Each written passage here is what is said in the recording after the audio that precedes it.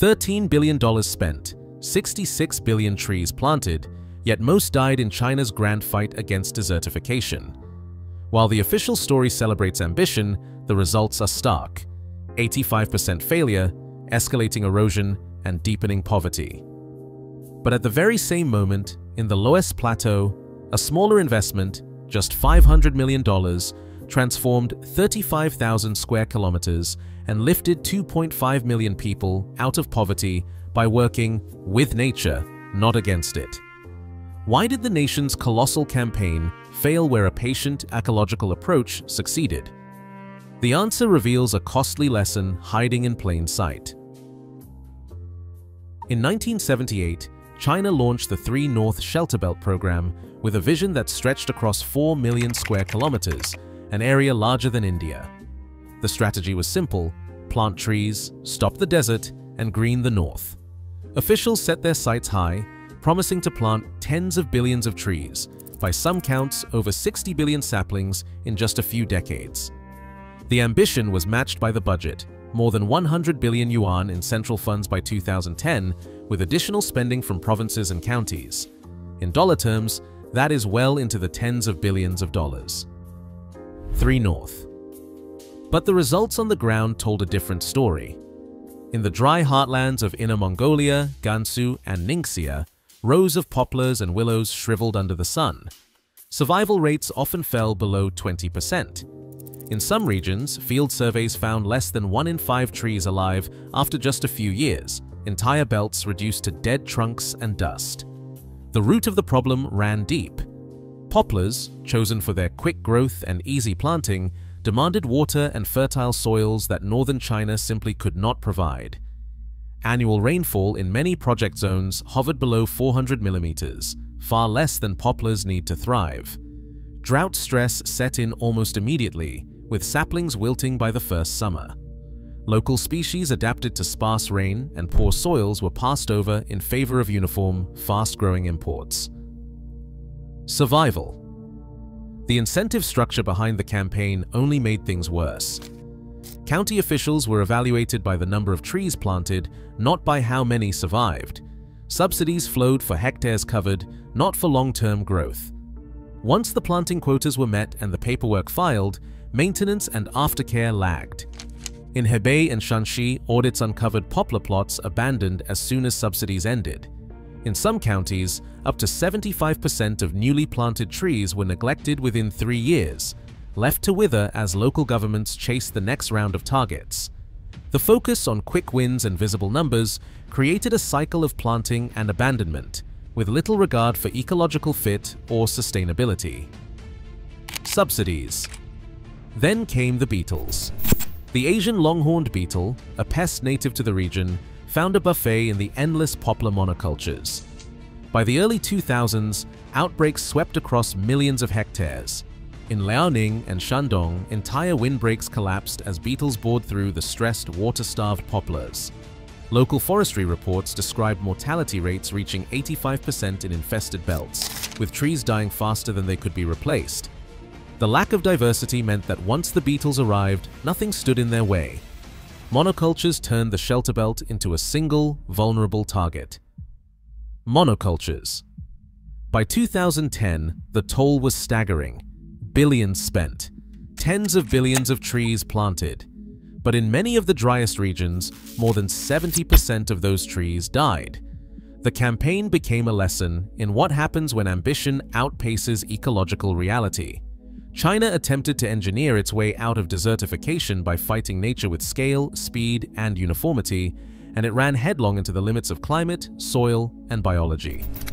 The result was a living laboratory of failure, paid for with over a decade and billions of dollars in what some now call China's most expensive ecological tuition. Wind-carved hills stretch across the Loess Plateau, their soft yellow soil cut by a maze of gullies. For centuries, this region in north-central China has been shaped by the push and pull between people and the land. The Loess itself, fine powdery dust blown in from distant deserts, once formed some of the world's richest soils.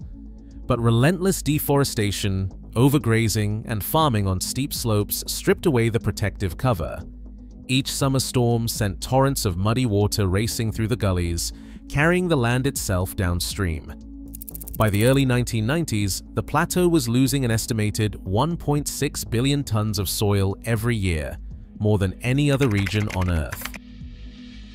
The Yellow River, once a lifeline for northern China, became infamous for its burden of silt. Every year, over 100 million tons of sediment poured from the plateau into the river, making it the most sediment-laden major river in the world. Floods swept downstream, forcing levees higher and threatening cities and farmland hundreds of miles away. The river's nickname, China's Sorrow, echoed in the lives of those who depended on it. For families living on the plateau, the crisis was personal. Fields shrank as topsoil vanished, and harvests grew more uncertain with each passing year. Incomes hovered around $70 per person annually, barely enough to survive. Crop failure was common, and many villages relied on emergency food aid to make it through the winter. The land that once promised abundance now trapped its people in a cycle of poverty and loss. The gully network spread wider each decade, cutting through villages and swallowing roads, homes, and hope. Children grew up watching their parents struggle against dust storms and barren slopes. With every rain, more of the plateau washed away, and the prospect of a better life seemed to disappear with it. This was not just an ecological disaster, it was a human one. The connection between soil, water, and survival was stark. When the land failed, so did the livelihoods built upon it. The Loess Plateau's collapse became both a warning and a question. Could a landscape so deeply scarred ever recover, or would the erosion continue until nothing was left to lose? On the Loess Plateau, the answer to catastrophic runoff was neither high-tech nor new. It was terraces, horizontal steps carved along the contours of the hills. For centuries, farmers in China and beyond have used terraces to slow water, catch soil, and make steep land farmable. But in the 1990s, local technicians and villagers took this ancient idea and applied it on a scale never seen before. Each terrace begins with careful measurement. Workers mark out lines that follow the natural curves of the hillside, not straight lines down the slope. The result is a series of benches, each just wide enough for crops or fruit trees, cut into the yellow Loess. The inner edge is often reinforced with a small bund or stone facing, while the outer edge gently slopes to prevent collapse. By breaking up the slope, terraces turn a single, fast-moving sheet of water into many small, manageable flows. Rain soaks in instead of racing away. Soil stays put, and crops can grow where erosion once ruled. This is not just engineering for engineering's sake. The new terraces came with contracts. Households received secure rights to their improved plots, creating a direct incentive to maintain the benches and keep them productive. Payment and support were tied to outcomes, stable terraces, healthy crops, and reduced runoff, not just to how many meters were built. Villagers became partners in the process, not just laborers. Over time, the pattern reshaped entire hillsides. Where once water carved deep gullies after every storm, now it slowed, spread, and seeped into the ground. The land could finally hold on to the rain. In the hands of local communities, gravity became an ally, not an enemy. Terraces gave the plateau a new texture, and with it, a new chance. Gullies cut deep scars into the Loess Plateau, channeling every rainstorm's fury and carrying away the land itself. For decades, these gullies were written off as lost ground, too unstable, too dangerous to reclaim. But restoration teams saw opportunity where others saw ruin. Their answer was the check dam, a simple earth and stone barrier built across the gully's path. Not one or two, but tens of thousands, forming a dense network across the plateau's most eroded watersheds. Each check dam works with gravity, not against it. When floodwaters roar down the gully, the dam slows the flow, forcing water to drop its heavy load of loess. Over seasons, sediment piles up behind the dam, turning once raw ravines into flat, fertile silt fields. In some valleys, these new damlands stretch for hundreds of meters, fresh ground created by the very erosion that once destroyed it. The process is self-reinforcing. As one dam fills, water slows further upstream, letting the next dam in the chain catch even more soil. This lattice of dams re-engineered entire catchments. Instead of flash floods carving deeper and deeper channels, water now seeped into the ground and sediment stayed put. The land behind the dams became valuable cropland, with soil moisture nearly double that of the old slopes. Grain yields on these new flats outpaced even the best terrace fields, turning the gully bottoms from hazards into breadbaskets.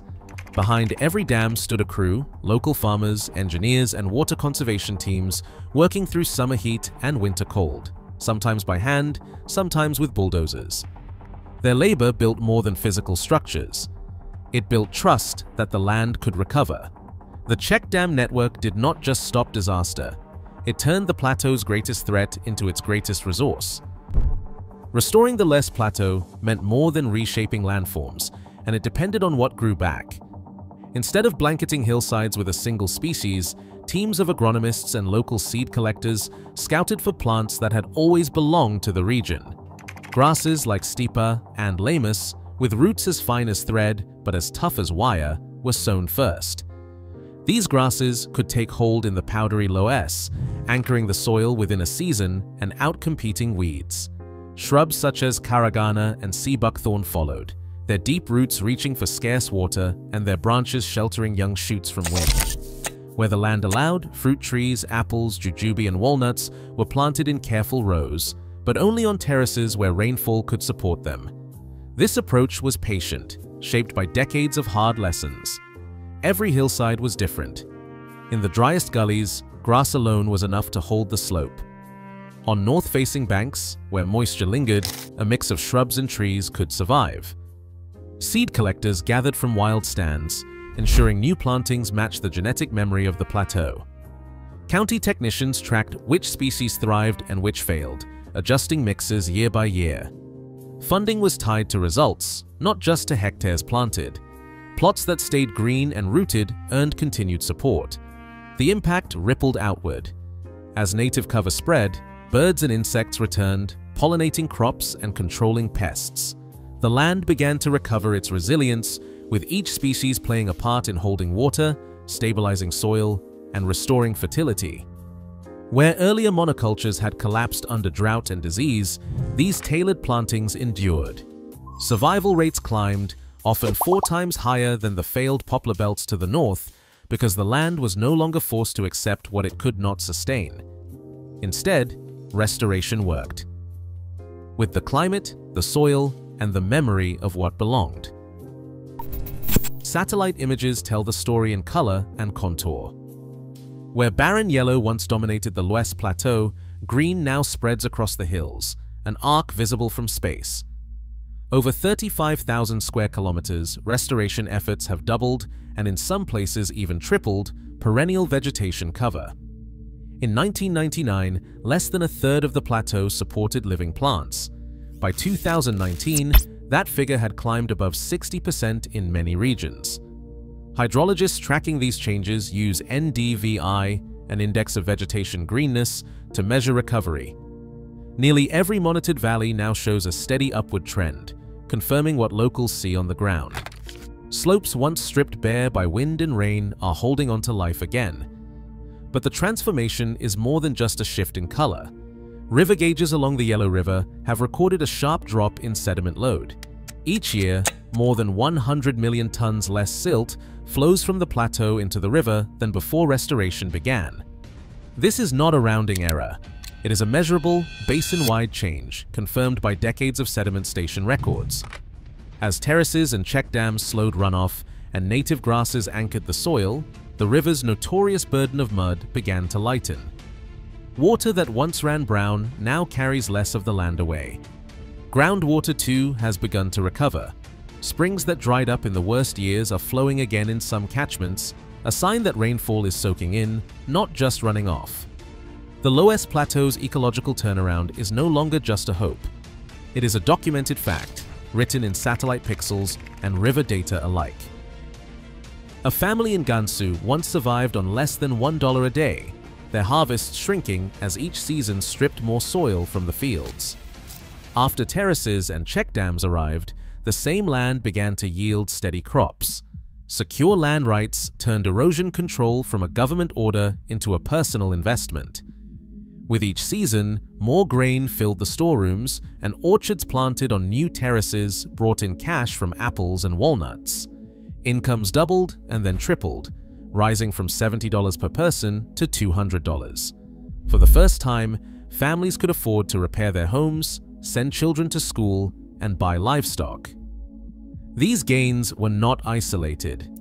Across the Loess Plateau, more than 2.5 million people moved out of poverty as a direct result of the restoration projects.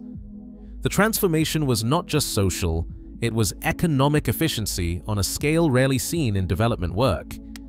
The combined cost of the two main World Bank-backed projects came to $500 million. Spread across the 2.5 million people who crossed the poverty line, the investment worked out to less than $200 per person. For that sum, entire communities traded a future of dust and hunger for one of secure food, stable income, and hope. Economists point to the Loess Plateau as proof that ecological restoration can be a bargain not just for the land, but for the people who depend on it. In a world where poverty and environmental loss often go hand in hand, the Loess Plateau stands as rare evidence that healing the earth can also heal lives. Today, global land degradation threatens nearly 3 billion people. That is proof that restoration is not just possible, but urgent. The Loess Plateau stands as living evidence.